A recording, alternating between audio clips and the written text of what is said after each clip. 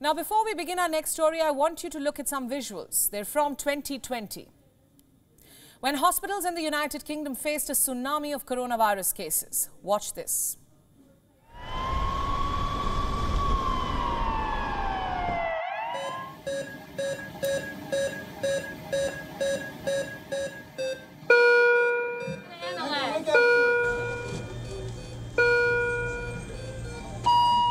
COVID-19 positive.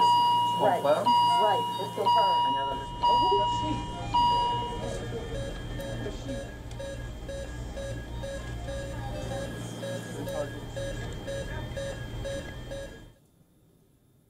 You saw that. Overwhelmed hospitals, ICUs filled to the brim. Patients grasping for breath and health facilities in a mess. This was the state of the United Kingdom in 2020, a year that inflicted incomparable devastation on British citizens, but not on the country's politicians. You may remember this. When Britons were fighting for their lives, the country's politicians were rejoicing at their homes. This included the former Prime Minister Boris Johnson. He was pictured drinking and revelling at 10D, breaking all pandemic rules imposed by his own government. It's barely been a few months since those revelations were made, and another controversy has gripped the Conservative Party. A controversy surrounding face masks and PPE contracts. A controversy that has ignited further scrutiny of the Tories. Who's to blame for this? Michelle Mone, aka Baroness Mone. Who is she? A British businesswoman and Conservative peer, a noble rank awarded to influential figures. Unfortunately, Mone hasn't really lived up to this honour. Allow me to explain.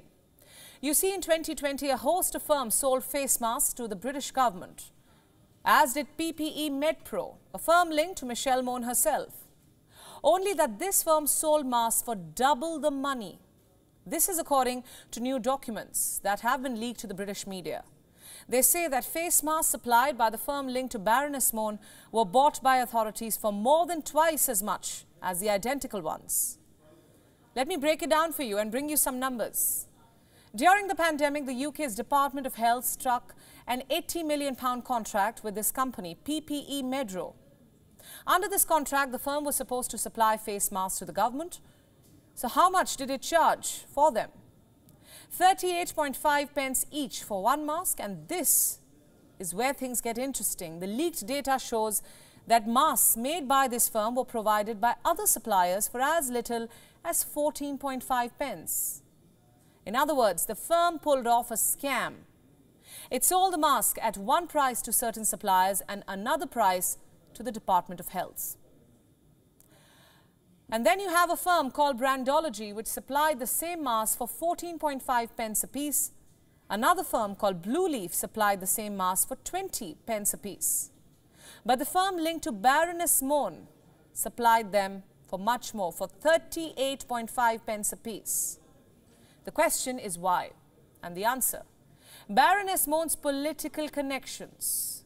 The report says Michelle Mone lobbied for the firm. To help it secure government contracts, she recommended the firm to lawmakers like Michael Gove, then a Cabinet Office minister, and Lord Agnew of Woolton, a minister for procurement.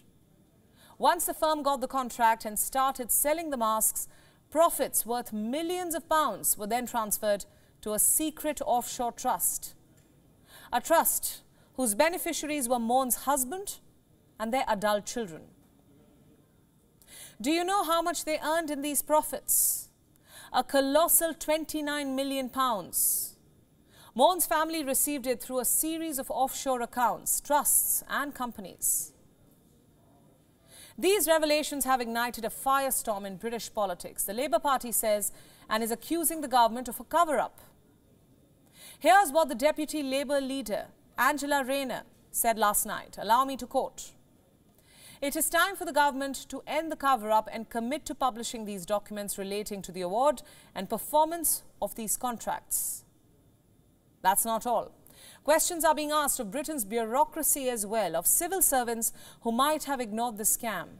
They're being asked, why did suppliers with political connections get the highest prices?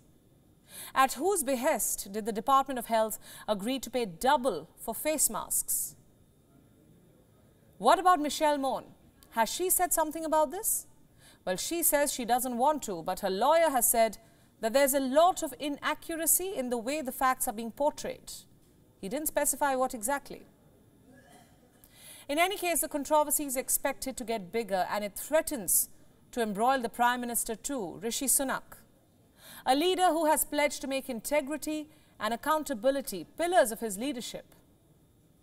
We wonder if he is going to hold his own party leader accountable. Last we checked, he was being told to withdraw Tory support from Michelle Mone. David Cameron has also been dragged into this mess. Why? Simply because it was Cameron who appointed Mone as a Tory peer. A petition calling for her removal has also been initiated, and last we checked, it had received more than 146,000 signatures. This petition calls for Mone's expulsion from the House of Lords. There's no saying if the Lords would actually do this. I say this because Michelle Mone is deeply ingrained in the Conservative Party, the former owner of a lingerie business. She has proven to be one of the party's most controversial peers, yet deeply connected. In 2021, she was accused of sending racist and abusive messages to a man of Indian heritage. She had apparently called him a quote-unquote waste of a man's white skin. The Conservative Party chose to ignore these messages, and now we know why. Because of her political connection, she has been in the House of Lords for 7 years, but has only spoken a total of 6 times and submitted just 22 written questions. But despite all this, she has managed to keep her peerage intact and avoid the many controversies surrounding her. But this one's different because this time Mone finds herself accused of trying to exploit a tragedy, of trying to mint money through people suffering, from a lingerie brand owner to a peer in the House of Lords, to now a scam-accused public figure. It's a classic tale of a success story gone wrong. WION World is now available in your country. Download the app now and get all the news updates on the move.